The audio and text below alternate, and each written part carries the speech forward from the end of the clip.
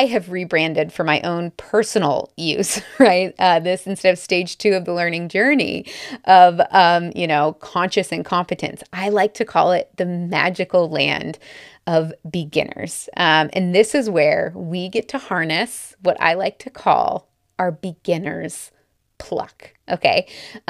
Pluck is my favorite word in the English language.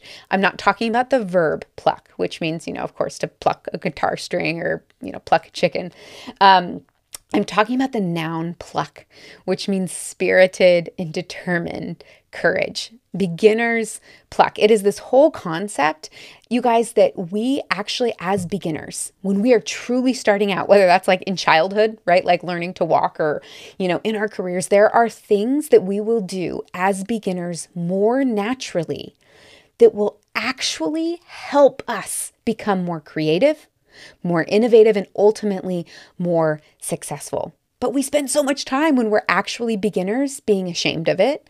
And then we spend a lot of time when we're not beginners, when we're masters or expertise, trying to distance ourselves from it. So whether you are truly a beginner or whether you are a master or expertise, learning how to intentionally own and channel your inner beginner is going to free you up to levels of creativity and innovation and pluck that you have never imagined.